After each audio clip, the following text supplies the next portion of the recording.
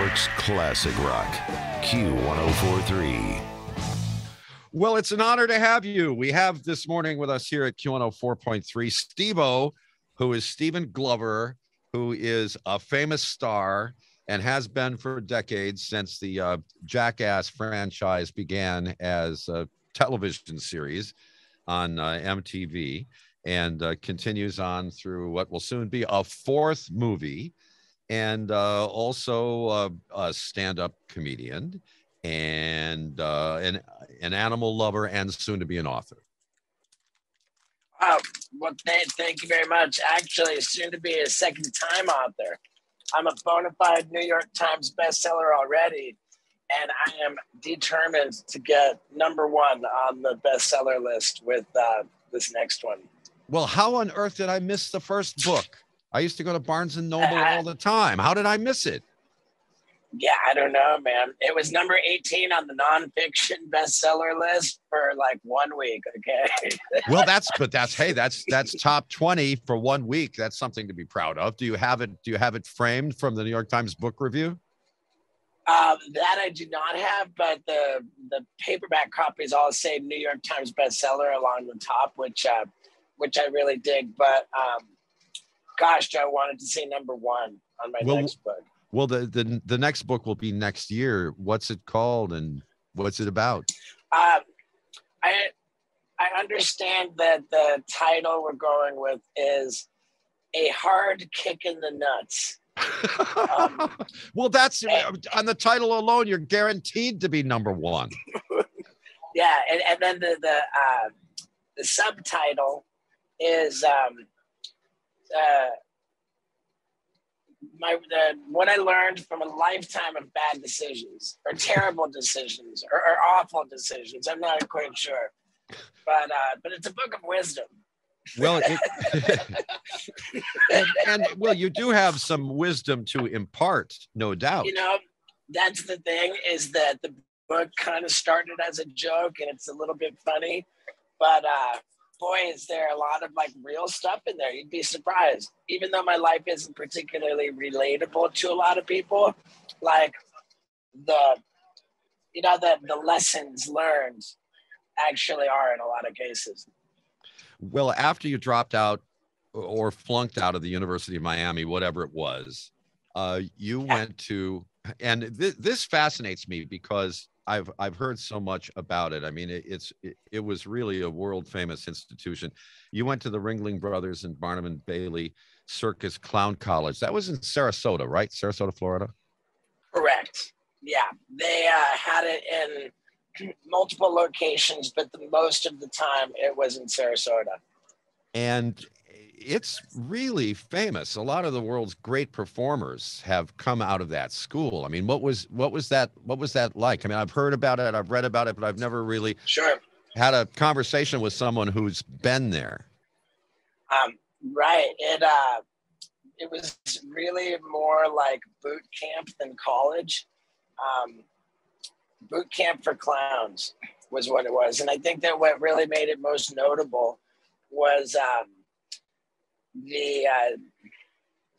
statistically, it was very difficult to get in. They would hold auditions in like 100 cities every year, and only like 30 clowns got in. I know. Well, that's why it was fascinating to me, because we're talking about a real high prestige place. You know, I mean, if you're a classical pianist, you want to get into Juilliard. You know, if you want to be a clown, there was no better place in this hemisphere than that particular clown college. Right. I'd go even further and say there is no place in the world, really. I mean, if you want to be a clown in Cirque du Soleil, they don't have a clown college for that. Mm-hmm. You know, so yeah, it was a big deal. But at the same time, you know, the animal stuff really was a bummer. I remember being in clown college, and there was one portion of a day that they allotted to have the public relations people from the actual Ringling Brothers Circus come in to speak to us. And they only really had one message, which was, you know, some of you will be working on the circus, and that will entail doing interviews. in advance of the circus coming to town. And during those interviews, people are going to ask you about the animals in the circus and the treatment of them. And when that happens, you have no opinion. You shut up. You fall down. You're a clown. You know, it was just like, I remember just thinking, wow, you know, these people are here kind of sort of putting up a red flag about what's going on, you know. Well, although that may have been difficult for you because you're also well known as an animal lover, but that aside, the experience that you had there as a person who was studying performing art must have been extraordinary. Well, it absolutely was. And, you know, my story was, and by the way, I really appreciate you, you know, doing this research to learn about my past. When I dropped out of the University of Miami, I was dead set on using a home video camera to become a crazy famous stuntman. And at the time in 1993, there really was no precedent for that. And everybody who I, you know, proudly exclaimed this plan to, they just felt sorry for me, you know, we're like, what a loser. And in fact, I was completely homeless for the first 3 years. And then I found out about clown college. And it just occurred to me that if I could get in there, then maybe I would get some traction in my efforts to become a stuntman, because this would make me a trained circus professional and bring some kind of legitimacy to my efforts with my home video camera. Mm-hmm. So I'm probably the only guy who ever went to clown college seeking legitimacy. And well, and you have what, 25 million followers now? I think it's more like 35 now, honestly. 35 million followers. Okay. So what you've learned to do as a performer has amassed this gigantic fan base. And by the way, while we've been talking, I kind of surreptitiously looked over at my computer screen here and did a little added research. And I apologize. I certainly should have known about Professional Idiot. Oh, hey, dude, come on, man. It's easy, dude. I'm not worried one bit. And, because, yes, it was a big New York Times bestseller. Number 18, baby, on the nonfiction list. Well, the Bucket List tour is your current tour. You're going to be in our area on Monday at Levity Live in Nyack in cool. Beautiful Rockland County. And then on Tuesday, you're going to be at the very famous Stress Factory in New Brunswick, New Jersey. And this is an interesting part of your life, no doubt, traveling all over the country doing these one-nighters. Yeah, I mean, dude, it's unbelievable. I'm beside myself with how it's all come together. You know, when I started touring as a stand-up comedian in 2010, it was you know, it was kind of a blessing and a curse, a double-edged sword, sort of being Steve-O, like trying to break into stand-up comedy, because, you know, the blessing was that I have a built-in audience, and the curse was that nobody really cared about giving me a shot at doing stand-up comedy. And, you know, I persisted with it, and you know, I really cared about it, and I worked hard enough at it to continue to make the rounds around the circuit.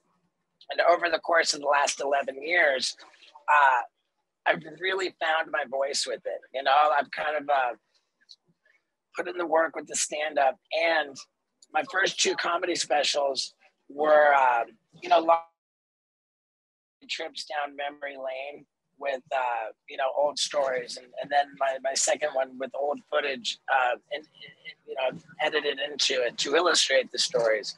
And with this tour, I just got kind of bummed on turning into a dude who won't shut up about how much he could bench press in high school. You know, like, I was like, dude, I don't want to live in the past. It's just embarrassing. So I set about doing a bunch of really gnarly stunts that I never would have been allowed to do on Jackass, because so many of them are flagrantly illegal, and and like properly triple X-rated.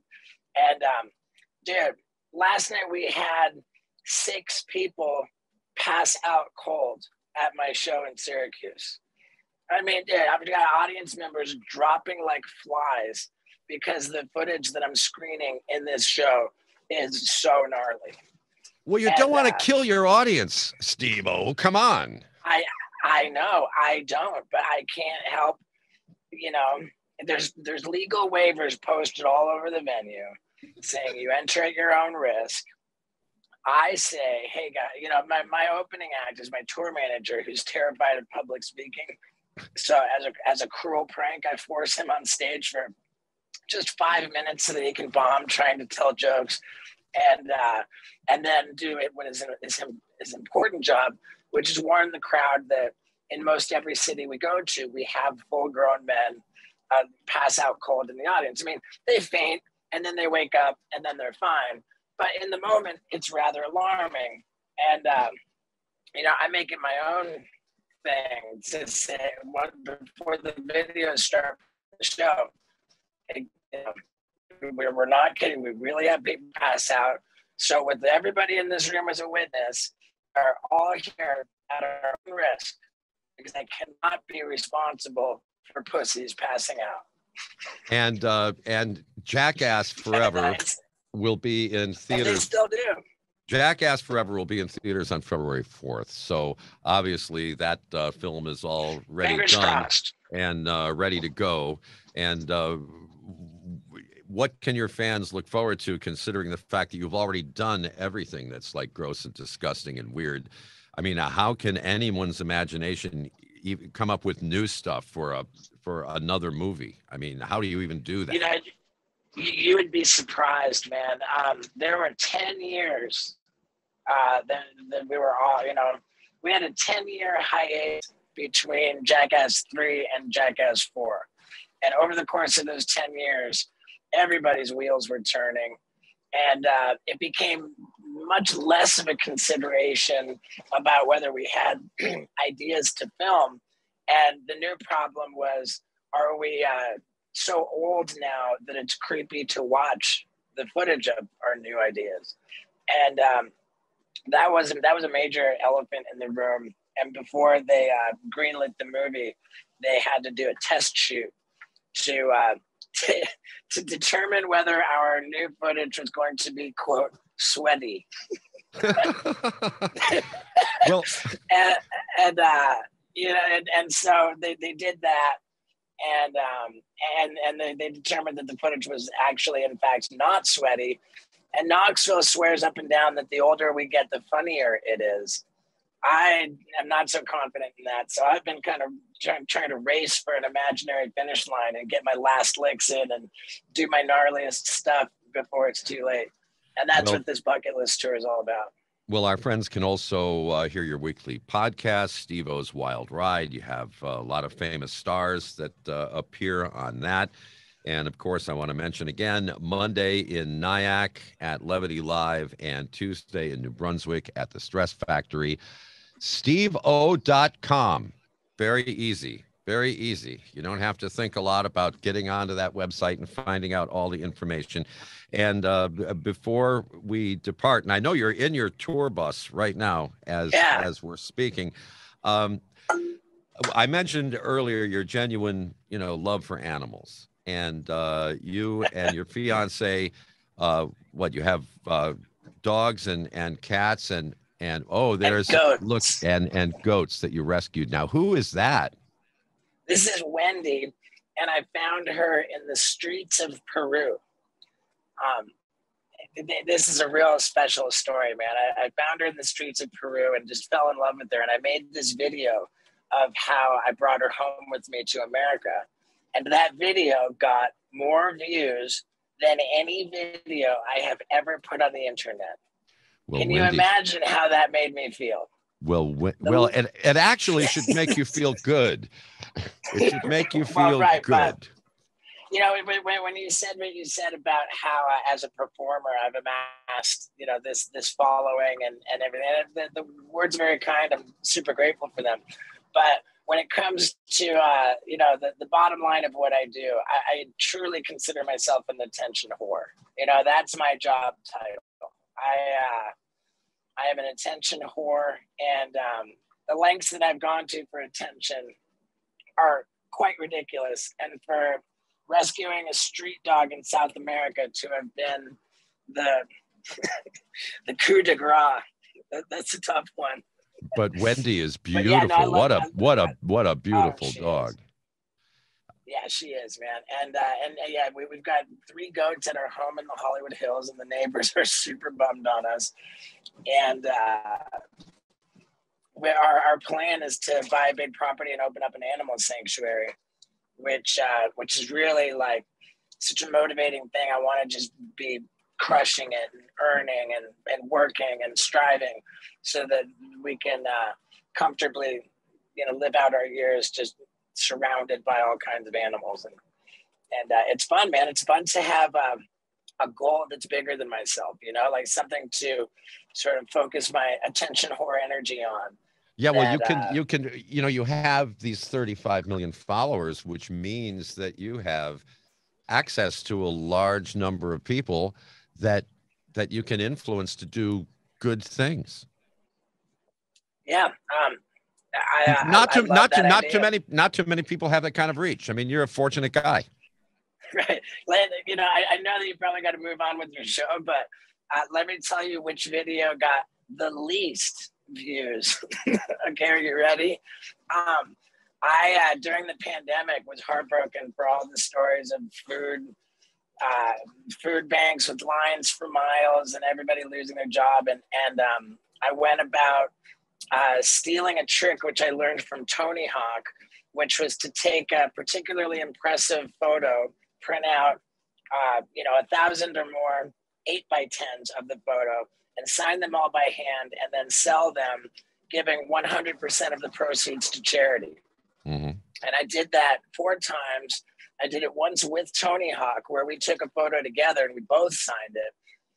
And at the end of the day, during the year of 2020, I donated over $600,000 to charity. And I made a video called How I Donated Over $600,000 to Charity in 2020. And it was the least viewed video of it. Nobody cared. That was kind of a except that that's not entirely true, because the people who benefited from the $600,000 certainly appreciated it.